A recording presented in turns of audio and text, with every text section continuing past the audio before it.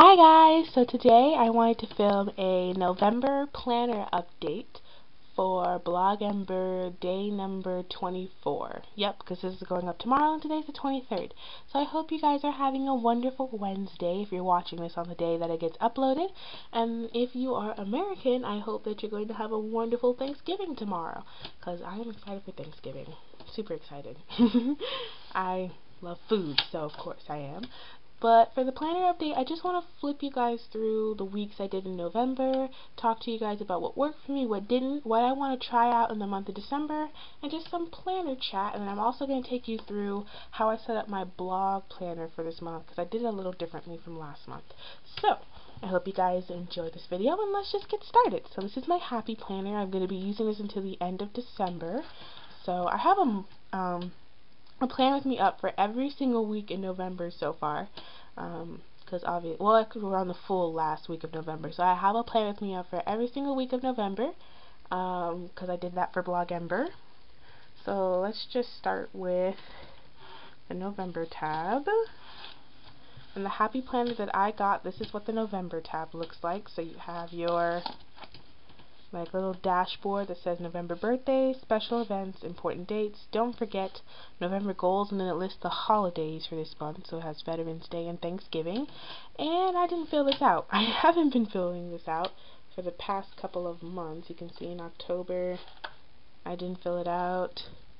I filled it out a little bit in September, but after August I just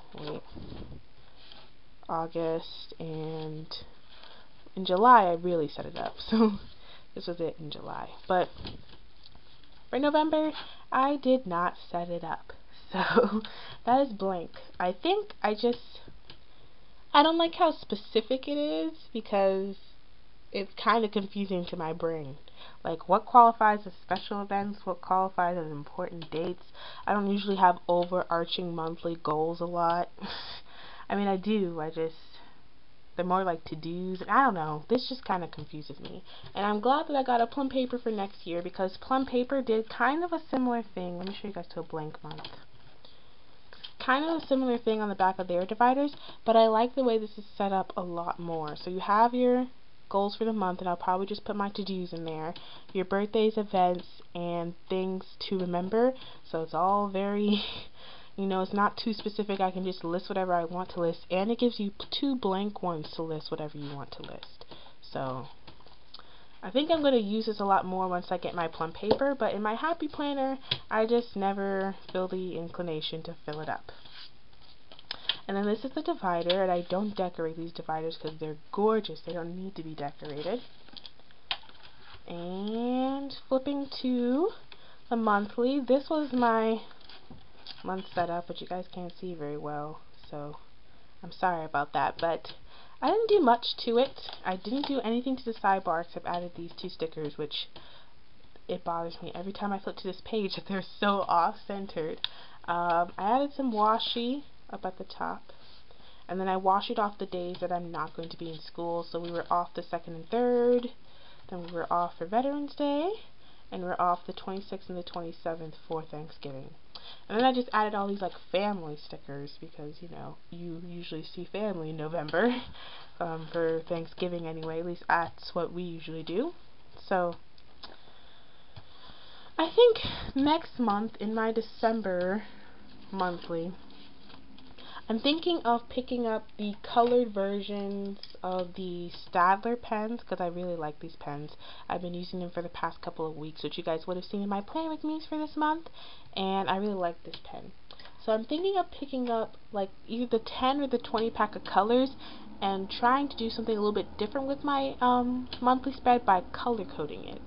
I think that will work out a lot better for me, because I liked it in July, my monthly in July, for big events, but I wasn't going to school then.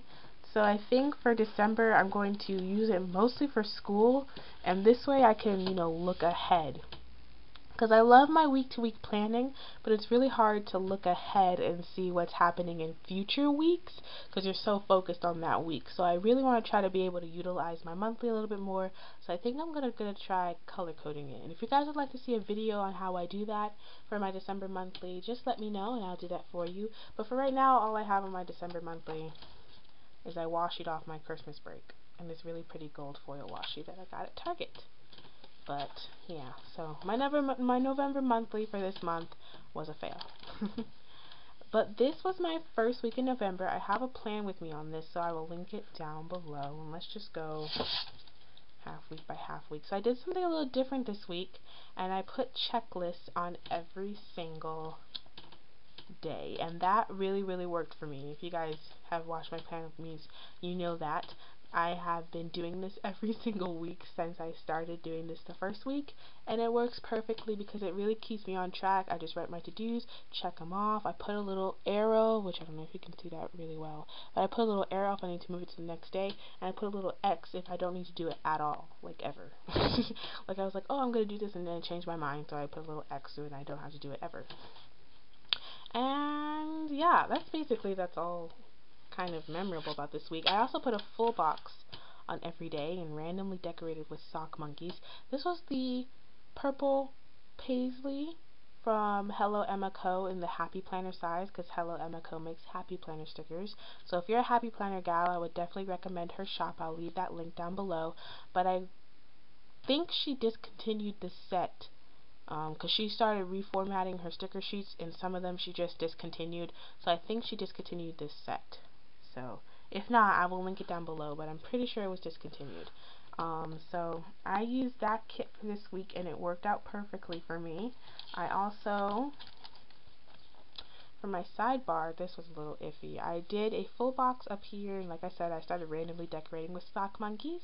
And I did a full box checklist and put my to-dos and my to-buys. And I did my social media checklist. You will see I don't use those social media checklists too much anymore. They're from Oh Hello Stationery Co. And I just don't use them that much anymore because I don't really need them. I've been trying to post on Instagram every day, and I've been getting better at that, but I feel like this social media checklist doesn't do a really good job anymore. It used to remind me a lot. Like I started using them at the beginning of October, I believe. Yeah, at the beginning of October, and I used to use them a lot and rely on them a lot, but now I just don't. So I'm going to try to find a different sticker to remind me to Instagram every day, but that doesn't work.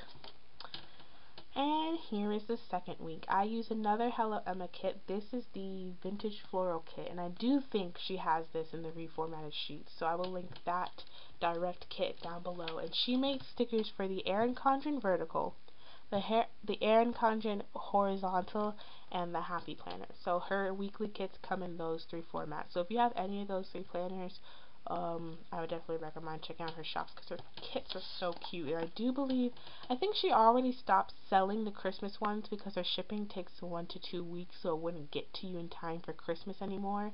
But I know she has a New Year's kit up, and she has a couple of winter kits up, I think. So I would recommend checking out her shop for that. Get some New Year's stickers. And I do believe that she said she's doing a Black Friday sale, so you can follow her on Instagram and see what her Black Friday sale details are. Anyway, getting back to the planner. I did this kit, and then I paired it with some stickers that I got them for my birthday, but I'm pretty sure the giver got them from Hobby Lobby, and they're just these really cool pop-up stickers. So there's this one, Life is Better with Friends, and this vintage butterfly, and this vintage like rose, and I just thought they went really nicely with the kit. So I used those, and once again had the checklist on every day, and I loved them. I did something different with the sidebar this week. It just had an open-ended to-do list, and I liked that a lot better. It was a lot cleaner in my eyes to do it this way. So that's this week, and I really love the way this week turned out. I really wish that Hello Emma Co made plum paper planner size stickers, because I'm going to miss her shop so much. But I do recommend for those who are looking for Happy Planner stickers, because she makes some really nice kits. Okay, Now this week I didn't have a kit. This week I just used checklists from Hello Emma Co, because she sells them separately in the Happy Planner and plum paper, not plum paper, and EC vertical size. I don't know if she has checklists for the EC horizontal, but some people do sell checklists for the EC horizontal, but I don't know if she does. But this was a kit where I went back to my roots, as I like to say, and I used a Doris sticker book, because I used to do that all the time. Here's my back to school week with a Doris sticker book. My last week of summer spread, I used a Doris sticker book. Oh, this is the week that I moved. I used a another Doris sticker book with cute animals on bikes. So I used to do this a lot when I was first starting out to plan. I just think they're, oops, I have this one. It's really cute. July spread I did with the Anchors Away sticker book, and this one with the mermaid sticker book. I just used to use them all the time for decorative stickers because they're so perfect. They're $1. You can get like 3 or 4 spreads out of them because they have so many stickers in them, and I can show you my horrible stack I have of them. I picked up Halloween ones and I use these in Halloween. There's a summer one, the back to school one, the ride my bike one. And I have so many of these, and I've used them in spreads already, and you can see how many stickers I still have left. So I could do a whole nother spread with this next summer if I wanted to. And this was $1 for 224 stickers. So they're such a good deal. I recommended them in my planner starter kit, which I will link that video down below. And I just think they're great for a starter or for a newbie or any type of planner, because they have small stickers, they have big stickers, so you can over decorate, you can decorate just a little bit. So I just think it's nice because they're Etsy decorative stickers can be like $3 to $5 for like a sheet of 30 stickers, and that's just a better deal, and you can use them all the time. So I do recommend those, and I did use mine this week. This one was the Cool Cats one, and I also have a plan with me on that, but for a close-up, I did another open-ended to-do list, and I can use these cute little paw prints from the sticker book as my like bullet points. I have like a decorative sticker up top on some washi, and I did more of a spring style spread to this. I was trying to go for a fall theme because it was one of my sticker books that had darker colors to it, but you know, it ended up pretty springy. It ended up pretty springy like, but I was still very happy with it. So once again, I just used these not free, these are just the sheet of regular checklists from Hello Emma Co. These weren't tied to any specific set. This weekend banner is from Hello Emma Co. And once again, these just came in her sheet of weekend banners that are not tied to any specific set. And then I just used some washi to create my own full boxes. I have this meeting sticker from Oh Hello Stationery Co. and this to-do sticker from the Manby sticker book. And I really like the way this week turned out. It was very pretty, very functional, and I'm really liking this way of planning with the checklist on every day, and if there's some open spaces, just doing a little bit of a decorative thing, and it's really working out for me. So that was that week, and this is the current week. I have a major fail of a plan with me up on this week because I mean, it's a pretty week. I actually liked how this turned out. I thought about halfway through the video that I was going to end up hating this spread, but it was like, try a lot of different things. I didn't really like the way the sidebar turned out this week. I put another social media sticker there just to take up the space, which today is Tuesday, if you're wondering, so that's why it's still mostly blank, but Monday's really filled up. But I put a social media checklist down just to like use up the rest of them. I don't think I'm going to repurchase these. And then I use these two half box checklists from the July set from Oh Hello Stationery Co. to try to make a to-do list. And I liked it because it gave me more lines, but just looking how uneven the sidebar looks, like that difference in the sticker, I didn't really like that. I think that's why I like doing the open-ended ones, because the widths match, but these don't. There's obviously like a clear margin here, and it was just enough to bother me. I didn't put a decorative sticker up here. In fact, most of my decorative elements are rub-on, so that was also something I was struggling doing during the plan with me, because I'd never tried rub-ons before. So this was a very experimental week, but I do love the colors. I love the gold washi that I got from Target, and overall, I think once it's over, it won't be my favorite spread, but it'll still be cute. And that's the end of November. Like I said, I'm not filling these dashboards out, unfortunately. I think they're such a great tool. I just don't like the way this one is set up. And then this is the December divider for the Man Be Happy planner that I have, and I have the Everyday is a Gift planner. So I have the December divider, and then I already showed the December monthly. But that is my happy planner in a nutshell. I'm happy because I've been using this a lot more. I've been loving the way I weekly plan, but I really need to find a way that I can monthly plan as well. So what do you guys put on your monthly spreads, and how do you plan them? Please leave me a comment down below so I can get some suggestions. Now, quickly going over my blog planner. This is a plum paper blog planner. I just got these gradient cover, and it says Michelle XOXO at the bottom because that's my blog and YouTube. And I got the monthly planner. So this is my October monthly. This is how I used the dashboard. I just put my 3 goals for my blog and YouTube on the month, my blog to-dos for the month, the blog series I was going to start or like do this month, the top posts I wanted to get done, and then I never filled this out, but this was supposed to be for the top viewed post on my blog for that month, so I could see what you guys are liking. And I did my beginning stats, and I never filled this out, but that was supposed to be my ending stats. So this never ended up really working for me, because I realized I didn't really need it for my blog.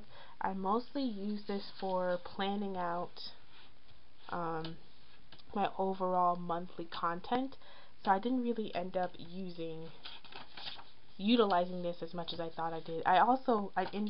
In November, I put washi to cover up the headers, but I never actually filled it out. So I'm going to try to find a way to use this in December, because I think this is such a great tool, especially for what I was trying to use it for, which is tracking your stats and tracking your top priorities for the month. Because sometimes I write a whole bunch of topic ideas for the month, and then I never get around to them, or sometimes I have to do certain things for that post to be able to be put up, or so just having those top priorities of what post you really want to get done that month, I think is helpful. So I'm gonna try again in December, but I didn't fill it out for November. And then on the November notes page that you get at the beginning of the month, this is in every standard planner, you get the back of the divider dashboard, and then a notes page before your monthly spread.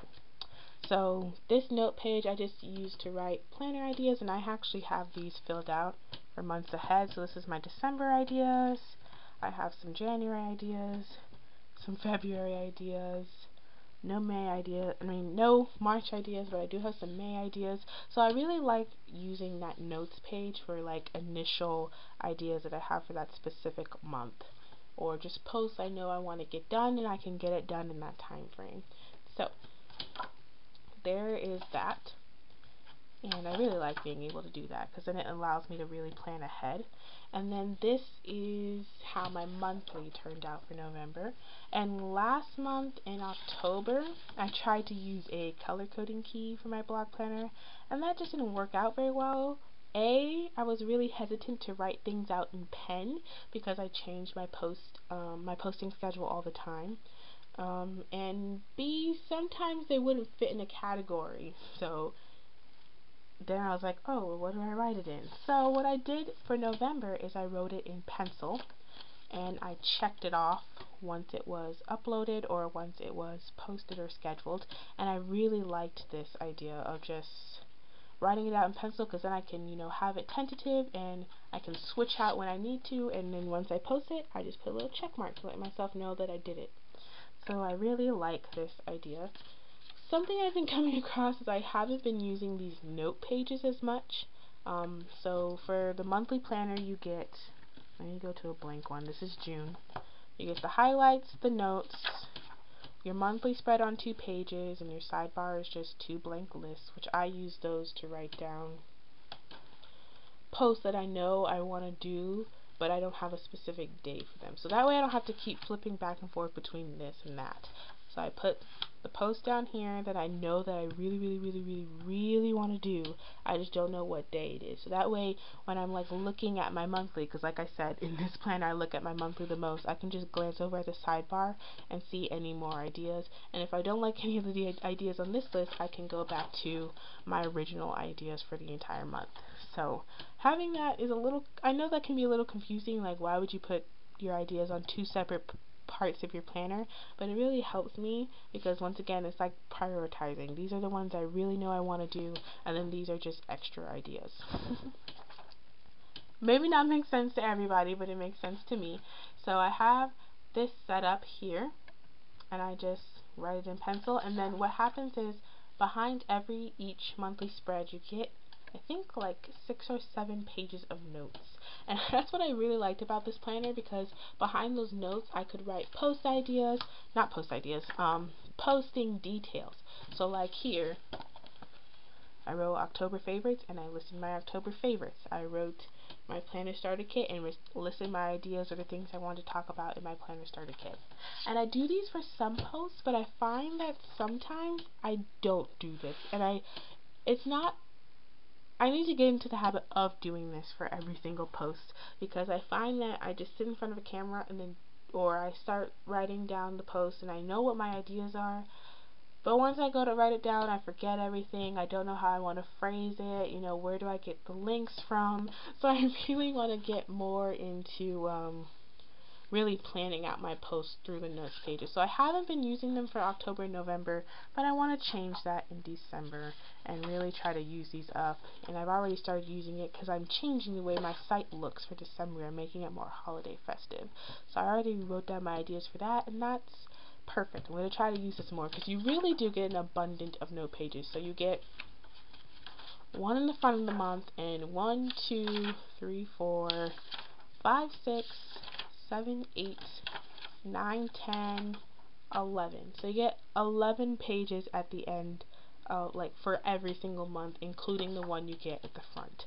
So I really like that, having all that room to plan and space things out, because that's what I really noticed about wanting a blog planner is you could put the post ideas in your regular planner, but you really have all this free space to plan everything out. So I'm really liking how I'm using it right now. I just want to utilize it more. So that's my goal for this planner in December.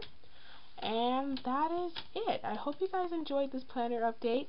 Please, once again, let me know what you guys use in your monthly planner and how you set it up, because I really want to try to use that. And if you're a blogger or a YouTuber, what do you do to get ready for your for filming and blogging? Like, what do you plan out? What, just to make it super effective, because I feel like it takes me a while to churn out these videos and really get it going, and I think pre-planning will really help me with getting these out faster and more efficient for you guys. So please let me know what you guys do in the down bar. Well, not in the down bar, in the comments. Well, that's it. I hope you guys have a wonderful day and a wonderful Turkey Day and Thanksgiving weekend. If you're American, if you're not, I'm sorry. If I didn't have Thanksgiving, I don't know what I'd do, because school is really blowing my mind right now. But I hope you guys have a wonderful day and a wonderful weekend, and I'll see you guys later. Bye!